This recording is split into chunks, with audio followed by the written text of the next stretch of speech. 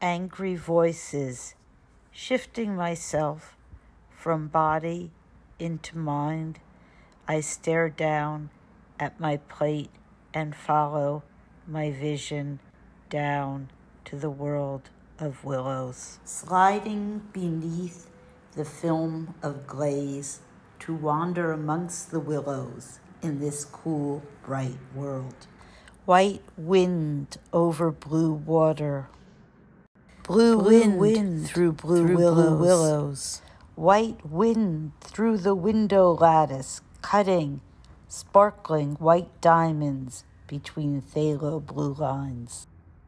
The bluebirds, forever frozen in their love flight, hovering in the soundless white sky. Stay in the center of the plate. Don't travel over the blue bridge. You might fall off the edge. You might fall off the edge into the white waters. But you go anyway. Your mind knows no bounds, and the water under the arches flows. Simple, clean, transparent. Go ahead. You can swim. It's so clean and cool. Feel the whiteness of water as you swim through the arches. You can breathe the water. It's the same as the air. You are too large to climb the tree, but small enough to lean against the gate. Just don't walk over the bridge. And the bluebirds, forever caught in that moment before the kiss, will be your parents, and the water under the arches will buoy you for decades to come. And here in Willowware, all is static.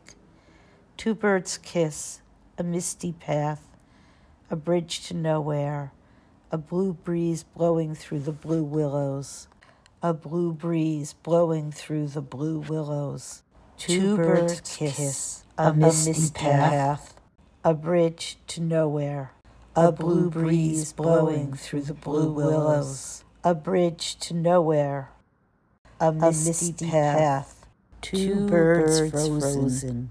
All is static. Two birds kiss. All is static.